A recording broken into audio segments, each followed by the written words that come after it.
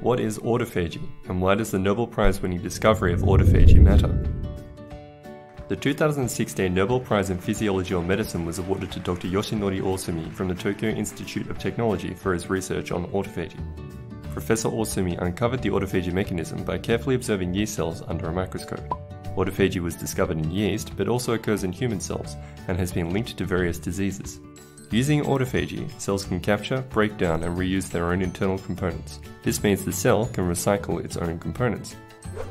In human cells, autophagy has been linked to a number of cellular processes and diseases, such as development, bacterial infection, aging, and cancer.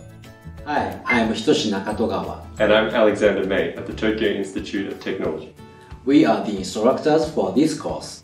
Join us and let's learn the intriguing story and research behind the 2016 Nobel Prize.